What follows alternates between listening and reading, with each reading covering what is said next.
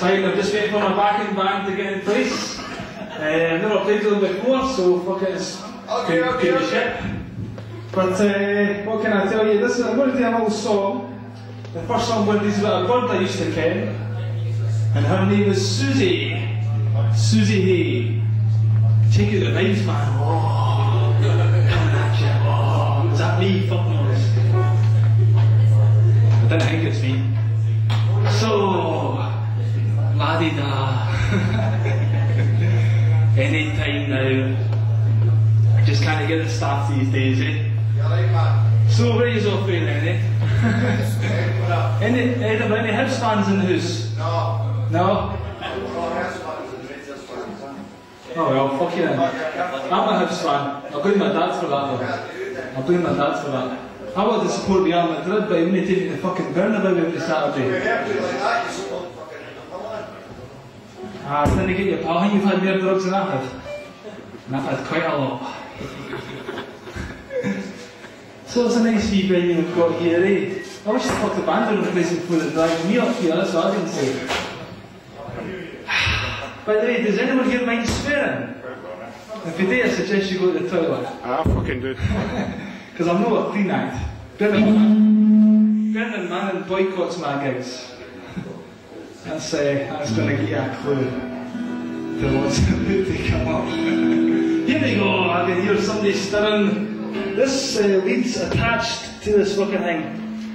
I usually like to make the full use of the space in the room. Here we go, come on! Are we ready for some fucking good music and that? I'm ready to go, they're just winding me up now. Christ almighty me.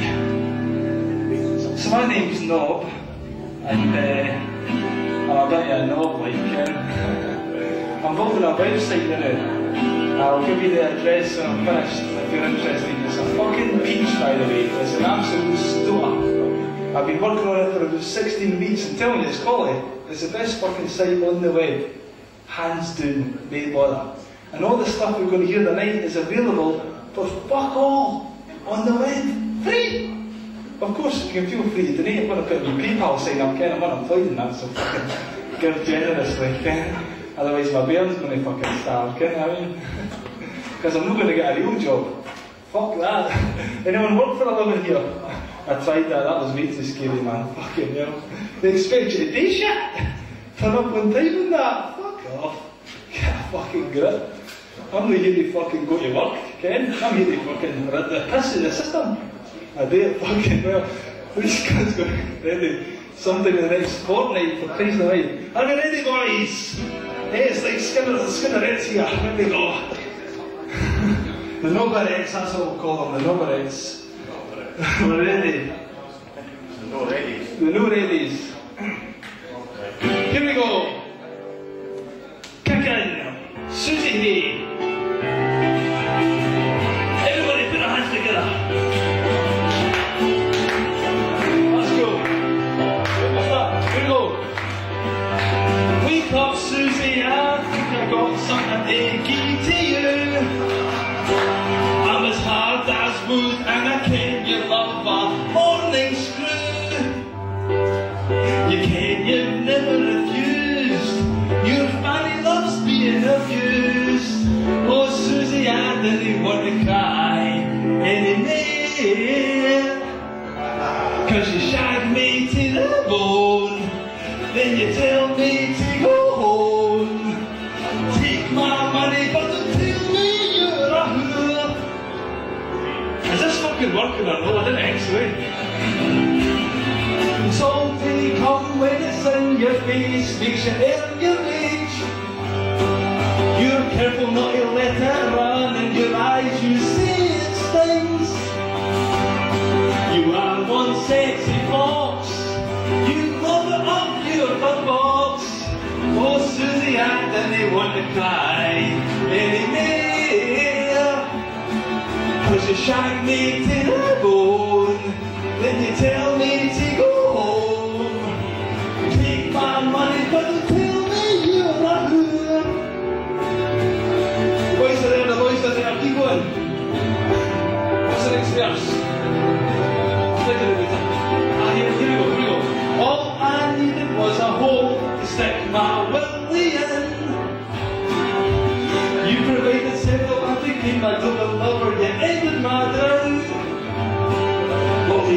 was staying in bed. Well, she gave me some fucking head. Oh, Susie, after they want to die. Shag me to the bone. Then you tell me to go home. You take my money, but don't tell me you're a fool. Let's try to break the voice.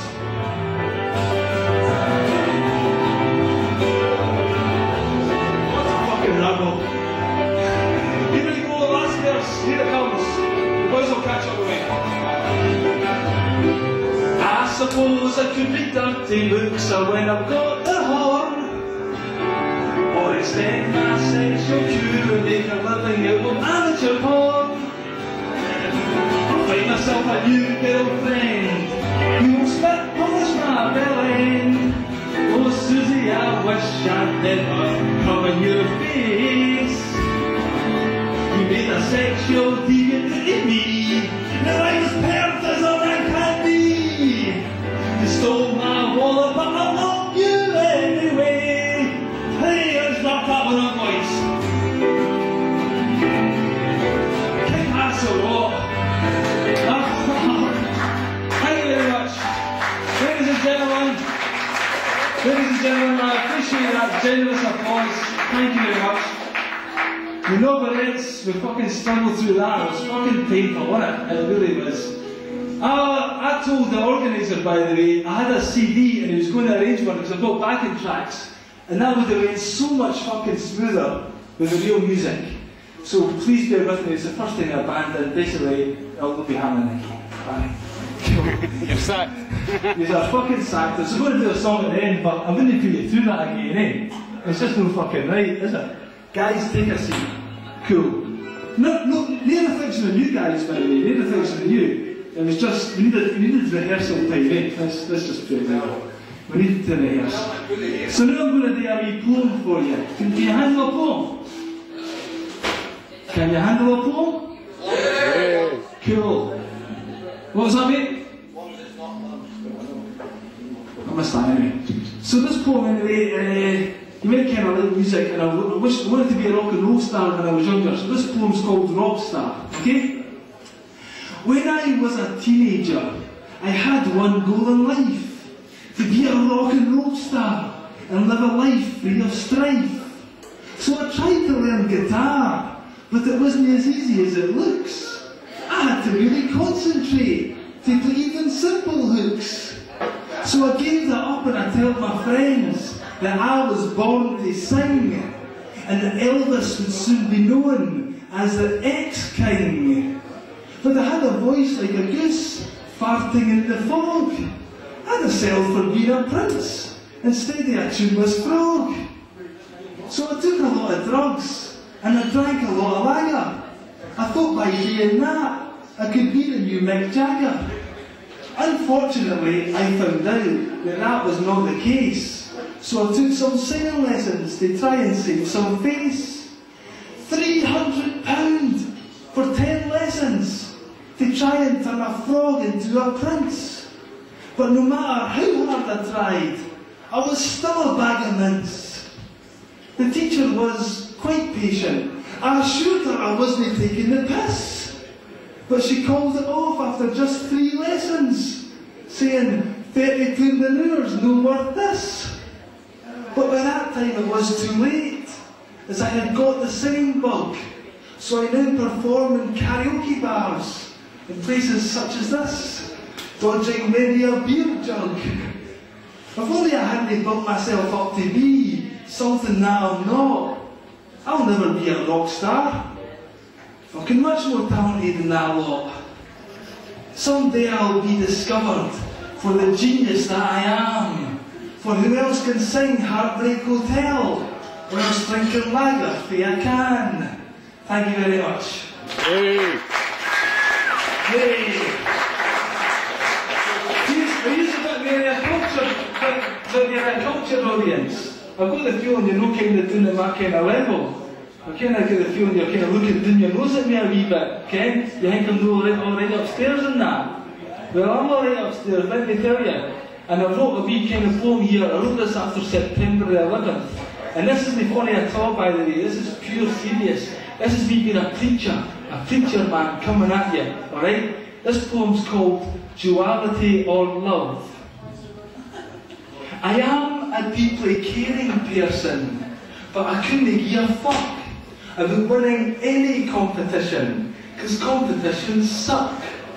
Rangers, Celtic, England, Scotland, who cares who is the best? We are all one consciousness, that's the duality to rest. For I was born into a world where people think they're free, fighting with each other to climb the imaginary tree. Like I can't take it anymore, I have to speak the truth. And if you don't believe me, you are the living proof.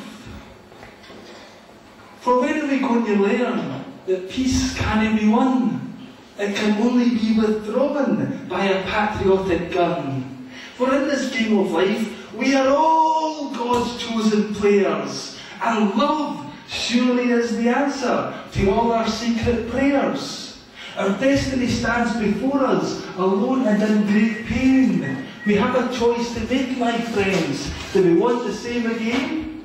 For the world is just a reflection of what we're trying to hide, the chaos and the turmoil that's going on inside. So let's dig it up and have a look, then leave it all behind. There really is no other way to obtain some peace of mind. You will feel much better when you burn your football strip, although for something after you may have an unstable bottom lip. In the end, it's for the best, for there only is one team, and that's humanity together in its collective conscious dream. I mean, wouldn't it be great to connect with one another without the barriers of division, religion, creed or colour, where time was never an issue, so no work at 9 o'clock, realising in every moment that true love is all we've got. We fragmented soldiers should all unite together to investigate our mind. Awakened people would then be curious to see what they could find. Reality would be shaken to a deeper, more real depth, and we could all remember fondly the dream that we just left. Thank you. Thank you very much, thank you very much. Alright. Now back to the fucking Knobcats. I mentioned Rangers and Celtic there, Ken. Everyone seems to go on about Rangers and Celtic, don't they? Especially Kenny Miller used to play with Rangers. Woo! Sign for Celtic. Woo! Woo! Everyone seems to think there's such a big difference, don't they, between Rangers and Celtic, eh? But see me, I think there's about as much difference between Rangers and Celtic as there is between fucking Pepsi Cola and Coca-Cola. I think we both brought your fucking teeth. Right. Trying to take football a wee bit too seriously, eh? The kind of exact moment I think we take football too seriously. Watching a game on the TV between Barcelona and Real Madrid. Everyone here can Luis Figo, eh? Luis Figo used to play with Barcelona, sold to Real Madrid for a then world record, £38 million. And he's coming back to play in Barca Stadium for the first time since his transfer. And you should have seen the Barcelona fans, man. They're giving him dogs abuse. It's like, fucking you don't hate it. Fucking, it's unbelievable. As I was watching, I thought, Jesus Christ, Hitler wouldn't deserve that much abuse. And he murdered the world record 38 million. Ding ding. Suckers. Alright, okay. I think I'm dying on my arse up here. So, do you want another poem? Or do you want me to fuck off? Another one, please. Another one? Another one, okay. I've got two choices. Do you want the slightly dirty one or the really dirty one? The really dirty one. The really dirty one? The really dirty one. Can you handle that? Because I got this when I was inspired by this. See, I'm an artist, to be honest with you, I'm an artist. And I try and talk about things that are in my life, okay? And I look at a lot of internet porn, okay? I can't help it, it's just there. There's fucking means it. So I wrote this poem based on that, and it's called Porn Addict. Let's hope I can remember it. I didn't want to get left behind somewhere I didn't ken where. So I spent a bloody fortune on a high-tech personal computer. But ever since I did, I can't seem to find the time to do anything but search for porn. Tell me, is that a crime? I sometimes wish it was, because I can't pull myself away. I sit there cock in hand for at least 10 hours a day. The quality is spectacular. I've got high-grade resolution. The only problem is, I'm heading for an institution. For when I click upon an icon that says anal sex, I flip my lids when I'm taken to another page with nothing but text. All I want to see is a woman with a penis up her bum, or at very least a man bending over for his chum. That isn't too much to hope for, is it? A computer that doesn't lie. I didn't ask for much in life to keep me satisfied. And when I do eventually find a site that isn't really lame, I then wank myself into a frenzy until my wife comes home. For I do not want her to catch me at it in case she expects some attention. Nothing is going to come between me and the world's greatest porn invention. Sure, she cooks my dinner and tidies up around the house, but she can't bring me pleasure like my domesticated moose. Because sex with the missus no longer turns me on. And it's not because since we've got married, she's gained 11 stone. And it's not because she doesn't shave her armpits or her beard.